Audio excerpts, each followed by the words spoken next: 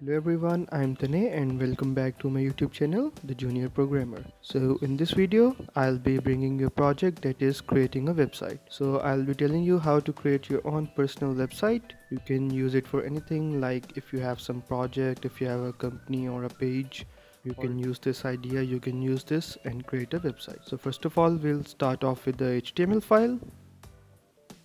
So I've named it index.html. So first of all, we'll just start with the basic HTML stuff, defining the basic tags, for example, the HTML, head, meta, title, link. So I've linked it to the style.css style sheet, which I'll be styling afterwards. So now moving on to the body. So first of all, I'll be making the navigation bar that is at the top, and it will have the buttons, for example, for the home, for the about us, for the portfolio, for the team, for the services, price, and so on. In the href, I have pointed them to that particular ID of the section. So when I click on them, it will move to that ID. By this I mean it will scroll down itself to that particular area on the website. So now we have also defined the home page and the introduction. So for the introduction, you can just introduce yourself. I'm writing my name and some random text. So you can also see that I've given some classes to all of the divs, and I'll be using these classes to put the style afterwards using the CSS in the style sheet. So up till now I'm just writing some text here, nothing much different. There are divs and I'm using text using divs so I can style them afterwards. So now moving on to the about us page. So the about us page is also mostly about the text. There isn't any mostly input required, like any buttons or anything. It's just a introduction or maybe a description of your portfolio or maybe the website. You can put in as much text as you want and then you can use the divs. I'm just creating some text and just creating some divs and filling it with some text that I'll be styling afterwards.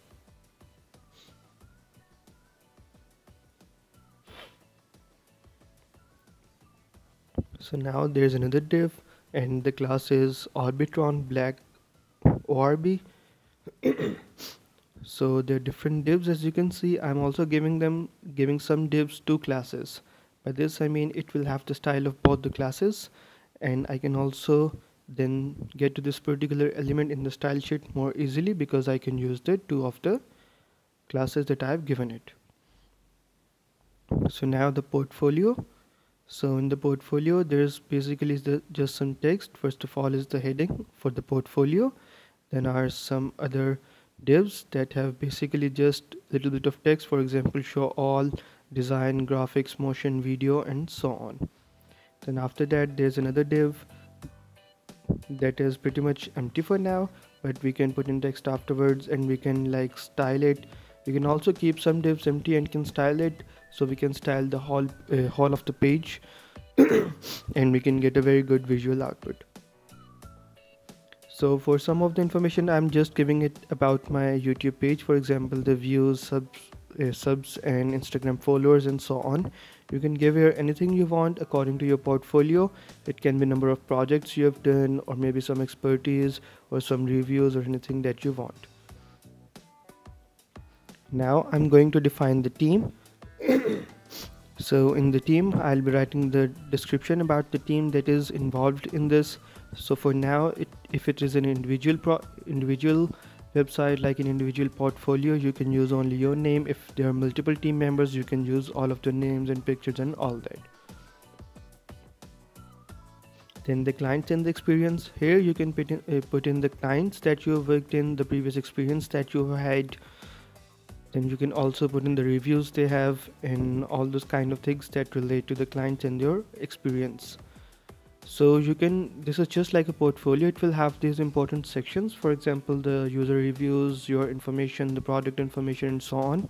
So whenever someone lands onto your website, he or she may have a good overview of what the website is about, what are the services that you offer, and so on. So try to make it as much descriptive as possible. Try to include more things, good graphics, and graphics should be easy to read so it doesn't complicate the things for the user afterwards.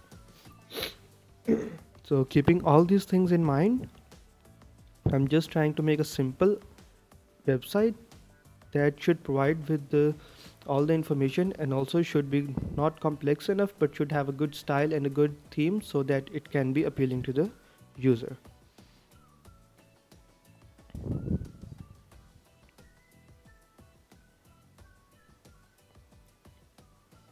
So similarly, now we have moved on to the price section.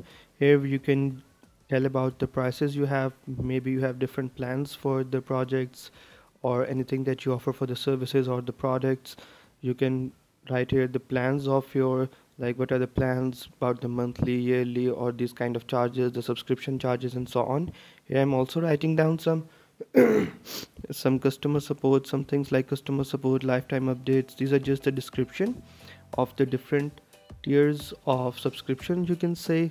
So for example, there was a basic one, then is the standard one. It will have customer support, more cloud storage, and more email boxes. And then I'm going to write some contact information. This is very important in a website so that the users can contact you if they have any questions or have any issues. It's a very important section and you do not need to miss that section.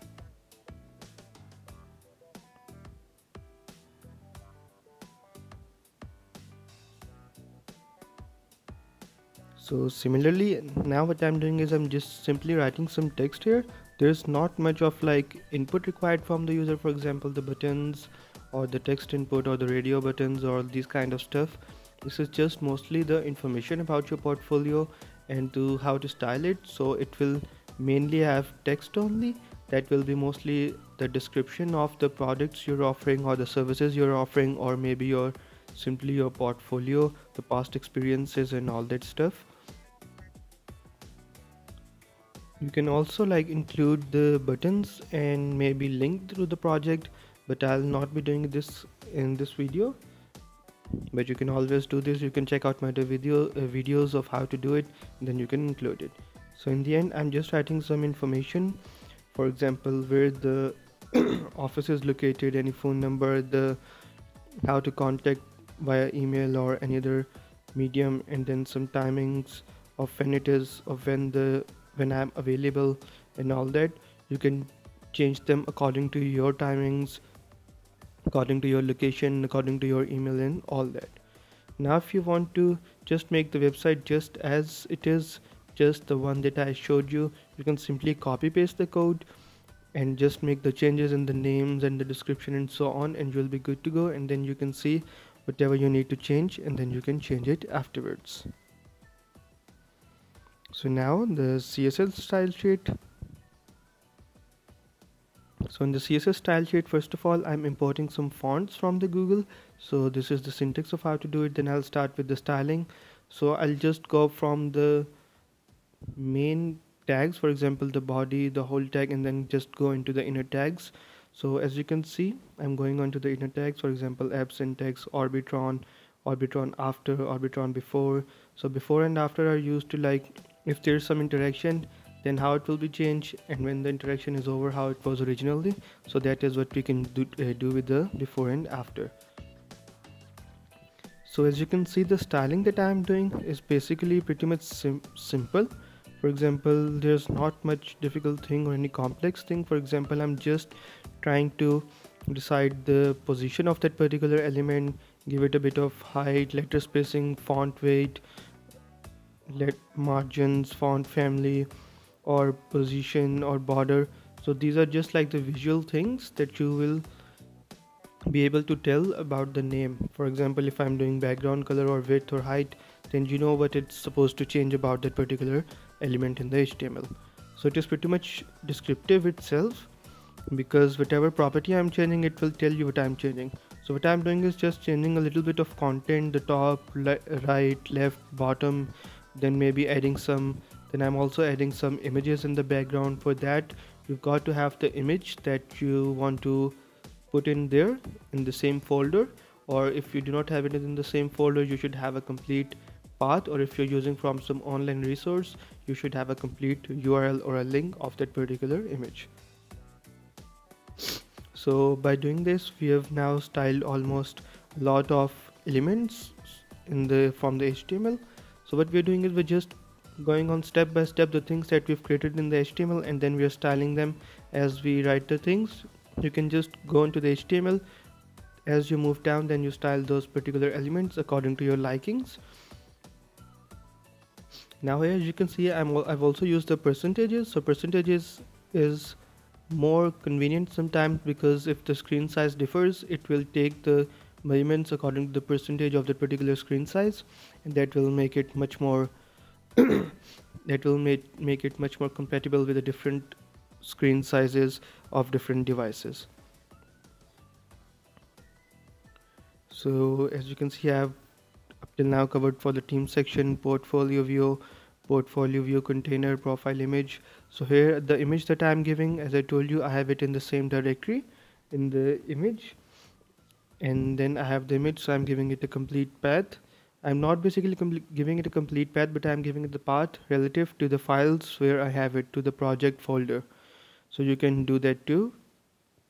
For the background color, as you can see, I'm just sometimes giving a simple solid color. You can also give a gradient color or any other type of color that you'll see in my other videos too. I have some tutorials too.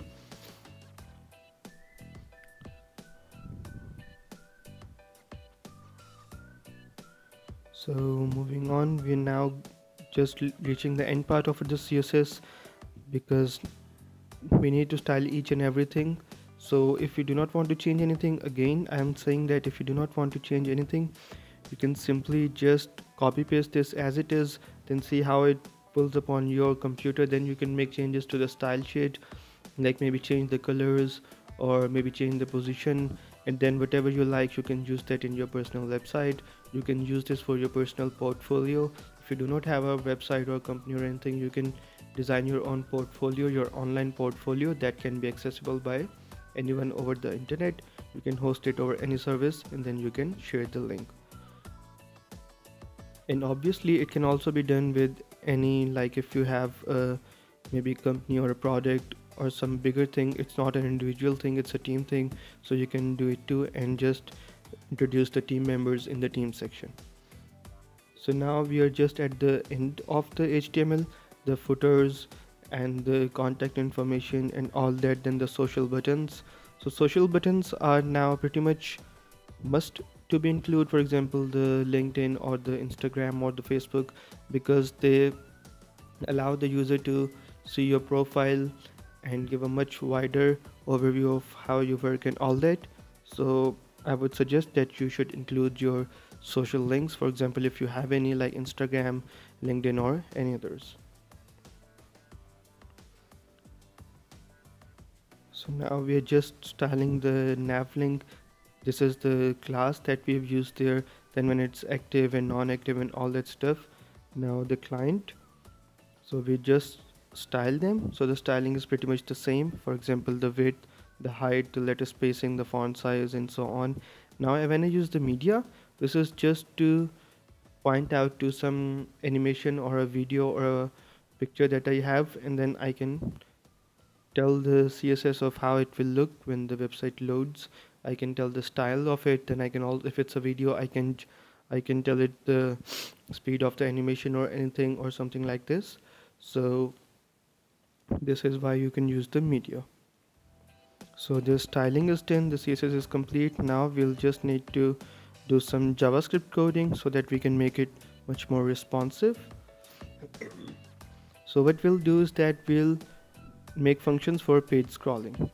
So what this means is that when the page scrolls, that particular section should be visible and the previous section should be like eliminated.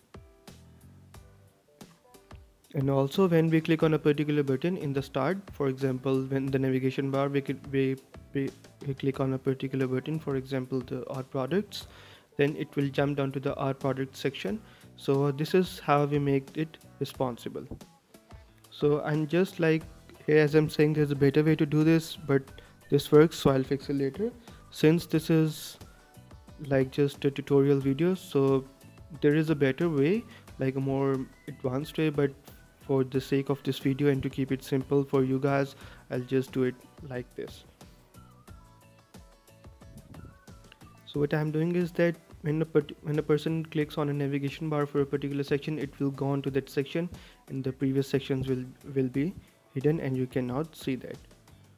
So this will make the website much more appealing to the user, much more good to use, and will like include some functionality. So the JavaScript is done, and as you can see the output, the personal website, there's some buttons on the top on the navigation bar. I have some information mostly. So this was the project, and I hope you guys liked it. So if you liked it, please do like this video, and if you haven't subscribed, please do subscribe to my YouTube channel. And also, if you have any further questions or any suggestions regarding any projects that I should do, please do mention it in the comments. I'll surely go through it. Up till then, thanks for watching and see you in the next video. Goodbye.